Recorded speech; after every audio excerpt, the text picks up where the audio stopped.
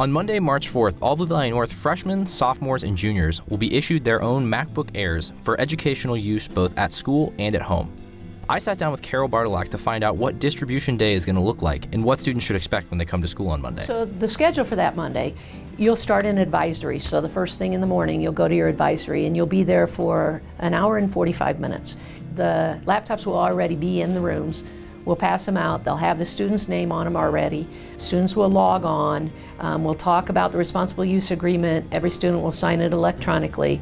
And then for the rest of that time, there'll be a bingo type board where encouraging kids, try this on your laptop, try this, to get to know it better and understand how it's set up and everything. The rest of that school day, we'll start hour one right after that's over, and we'll have the rest all the hours, but they'll be shortened.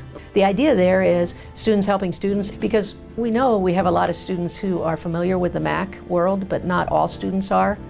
And so we want that opportunity for them to come familiar with their laptops. I also wanted to find out where students can get help with their laptops should they have problems in the days after distribution. On the Canvas Student Power Up page, we'll put those documents that say, you know, you want to do this, here's the directions. You want to do this, here's the direction. We'll put all that up there. We're going to start an Instagram account. When we find out something specific, like there's an issue or something and we want to spread the news to all the kids, we'll post it there. We'll post short, quick videos. Did you know you could do this, that, you know, on the Instagram account, as well as keep things updated on the student Power Up in Canvas.